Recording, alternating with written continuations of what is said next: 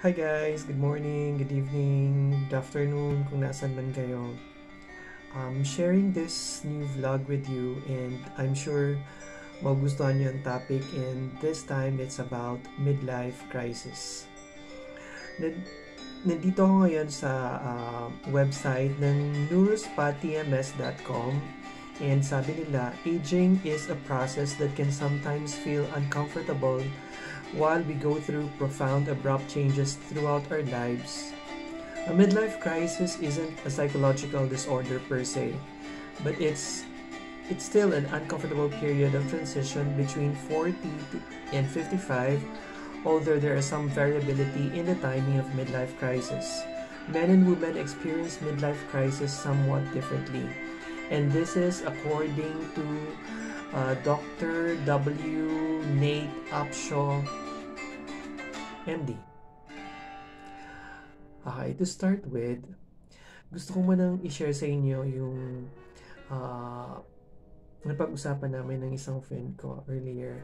Sabi niya, she's feeling low, and ang una kong tanong doon is it about love? Is it about life? Then sabi niya sa akin, both daw. And sabi ko naman sa kanya, joke lang to ha, itong just to lighten the mood, tinanong ko sa kanya, magagamot ba yan ng therapy? It's like a coined word ng pera and then therapy. Kasi minsan there are some problems na kaya nating cure or gamutin ng pera. Yung pala problema pala natin is pera. Pero so nagtawanan na lang kami, although pinag-usapan pa namin yung iba. Pero sa ngayon, gusto ko sa inyong i-discuss itong midlife crisis at ano ang kaiba nito sa depression. So sabi nila, ang midlife crisis daw, ito ang mga symptoms. Applicable to both sa babae at lalaki. Number 1, you feel unfulfilled in life. So parang ang dami pang kulang, pero kalahati ka na ng buhay mo. Then there's an intense feeling of nostalgia, chronic reminiscence about the past. Kasi iniisip mo parang mas maganda yung buhay mo when you were younger, when you were sa family mo pa. Number 3, feeling of boredom, emptiness, and meaninglessness. So parang walang nangyayari sa buhay mo, parang you feel so empty. Number 4 is impulsive and often rash actions. So, impulsive, alam natin to, yung mabigla ang mga decisions.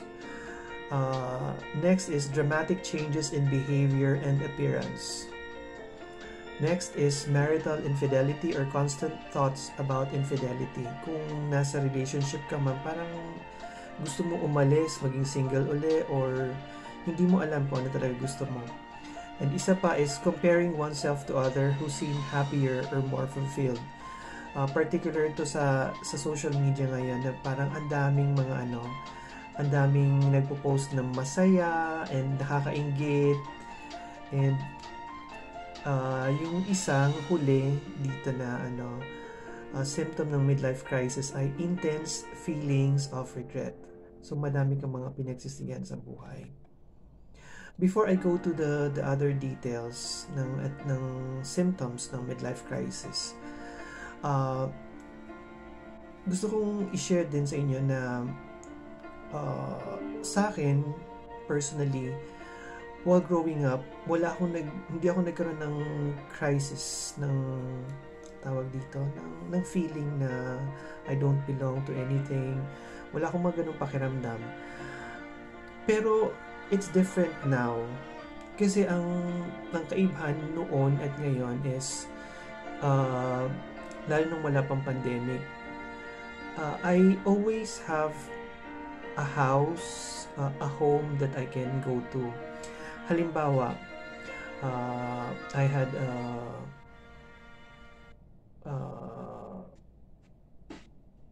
frustrations. I have I'm broken-hearted, mga ganon. Basta masama pakiramdam ko. Ginagawa ko lang nun, sasakay lang ako ng bus, sasakay ako ng plane, uuwi ako sa amin. And I'm happy na I have that feeling na pag umuwi ako sa amin, sa probinsya, para siyang oasis, para akong nawawala lahat ng mga kailangan kong isipin. Then I can go back to Manila and parang okay na uli lahat. I can go back to kung saan man ako pupunta. Then everything's okay. Ganun ang feeling ko pag nakaka-uwi ako sa amin. Pero ngayon it's difficult kasi hindi nga ako nakaka-uwi. I remember, I think sometime in 2019, I had this very intense emotion towards someone na I felt so bad. I felt so ugly. I felt so low. Kasi hindi niya ako pinapahalagahan. Parang I'm nothing. And then ginawa ko nun, parang nag-impulse buying ako. Sabi ko, I want to look good, I want to feel good. Pero yun pala is just to show na I'm okay, pero hindi pala ako okay. So sabi ng friend ko, kailangan lumayo ako. So that's what I did. Lumayo ako para, sabi nga nila, when you're a climber, mas makikita mo pag malayo ka dun sa bundok. And that's what we are. We're like climbers to our goals, our dreams, whatever those dreams are. And then, dumating itong pandemic. Ang mahirap naman na nangyayari is, hindi ako makauwi. Hindi rin ako makabiyahe. And all I have to do is take all the pain, all the depression, all the frustrations in life by myself. Especially na I live alone. So, tinatry ko as much as possible na I talk to friends, I talk to family, pero iba pa rin yung yung feeling na naiyakap mo sila at nandun ka sa kanila. And then, I also had this feeling na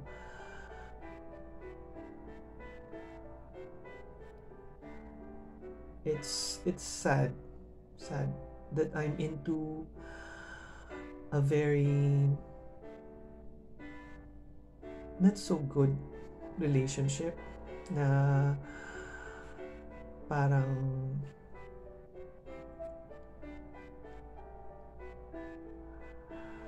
basta ang hirap explain. So it, just to cut the story short, it ends up in something na I'd rather not ask anything, if we're okay, if kami ba, if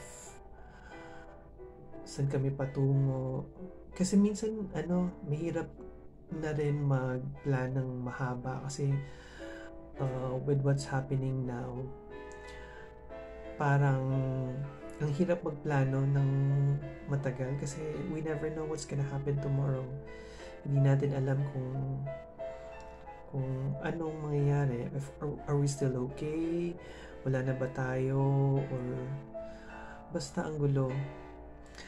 Then, binabasa ko itong signs ng depression and midlife crisis. So, sinasabi dito, nagkakaroon daw ng mga changes in sleeping habits, minsan insomnia, or minsan naman you sleep too much, nagkakaroon ng changes sa appetite, intense, often debilitating feeling of sadness, feelings of guilt and worthlessness, lack of interest or enjoyment in previously fun activities. Dati masaya ka tapos hindi na. Ang tawag doon daw is anhedonia. And then there are changes in body weight. So it's either you gain or you lost weight. Then you also have this loss of interest in sex. There is withdrawal from social interactions. There is this elevated levels of anxiety, fear, and worry. Nagkakaroon din ng irritability and anger, tearfulness and uncontrolled emotions, thoughts of death or self-harm, and aches and pains without identifiable cause, including muscle pain, digestive problems, and headaches. So, ang daming mga signs na kung bibilangin ko ilan ba ang nangyari sa akin, marami-rami. Then, next is how do we deal with midlife crisis symptoms? So, sabi dito ng nurse pa, si Dr. W. Nate Upshaw. And sana nandyan pa kayo at nakikinig dito sa aking sinasabi. To deal with midlife crisis, number 1, make no hasty decisions. So, huwag kang gagawa ng mga malalaking desisyon sa buhay. Status quo na lang muna, wala munang malalaking desisyon na kailangan gawin. And number 2, talk to someone. Because midlife crisis often you feel lonely and isolated.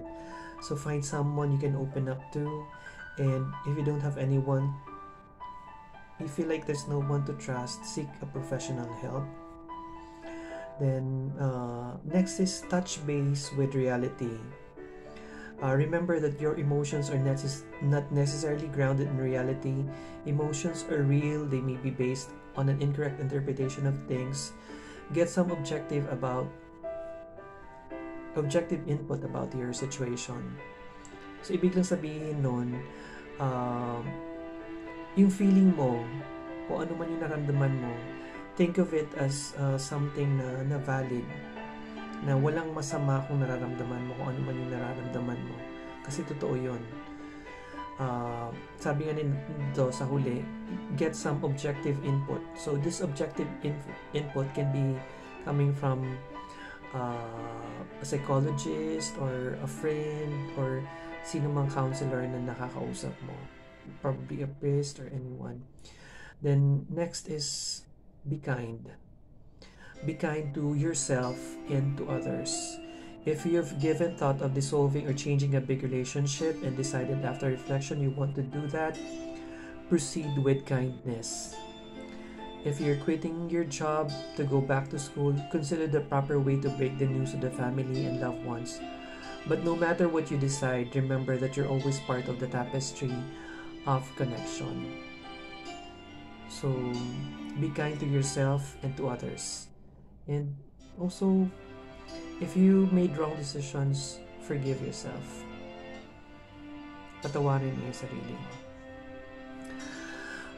Then how do we treat depression with no side effects? So, basahin ko na rin yung yung sinasabi nila dito. It's called TMS. TMS is transcranial magnetic stimulation. Sabi nila, this is a non-invasive treatment for multiple mental health disorders. So, walang i-inject sa'yo, walang operation na mangyayari.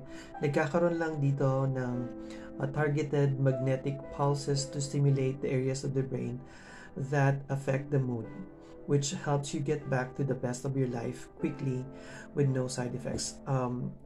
Hindi ko pinopromote yun, pero if you decide to go to that kind of thing, of course you contact an expert, a doctor, or mamaya ililink ko dito sa sa video na to yung website para makita rin ninyo. But what I'm just trying to say all in all in this vlog is that there will come a time na, sabi ko nga kanina sa umpisa nitong vlog, as growing up, hindi ako naka-experience ng anumang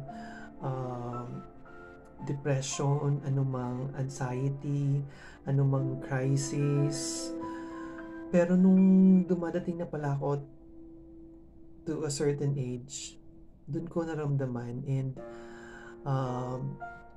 what's sad is yung dating formula na ginagawa ko na uuwi ng bahay is is not doable sa ngayon. Anyhow, good thing there are still good people that I could talk to. Friends, madami akong friends na psychologists, and meron din nagpapasaya sa akin. Although hindi siguro, relationship siguro is not a perfect thing. Sometimes you take it slow, sometimes it's not the way you expect it to be. Pero just go on with life and be happy. Enjoy what you have right now. Kasi sabi ko nga din kanina, we do not know what's gonna happen in the next days. Kung makaka-encounter ba tayo ng karamdaman or what have you. So, just go on with life. Enjoy. Seize the moment. Maging masaya lang tayo. And finally, gusto kong i-end ang topic na to with a happy note. And that is, soon, next week, magkakaroon na ulit tayo ng fifth, Cellphone Ayuda Giveaways. Ilalagay ko yung instruction dito sa baba nitong video na to sa description. Tapos nandun yung instruction ko ano yung gagawin para makasali sa raffle draw ng 5th Cellphone Ayuda Giveaways. Maraming salamat sa pakikinig sa akin, sa kwento ko, and salamat lagi sa inyong suporta. If you haven't subscribed to my channel, please do subscribe to my YouTube channel, Victor Penalosa, and sa aking Facebook page na Victor Penalosa FB. If you have questions, suggestions, feel free to put it in your comments, and don't forget as well to hit the notification bells para pag meron akong mga updates or what have you, madali kayong ma-notify. I go live every Fridays, Saturdays, and Sundays around 10 p.m. Talk to you then. So madami tayong pwedeng pag-usapan pa, and I hope I get to know you more and enjoy natin ang buhay kahit magkakalayo tayo, kahit hindi tayo magkikita. And whatever it is that you're experiencing now, be happy. Bye-bye.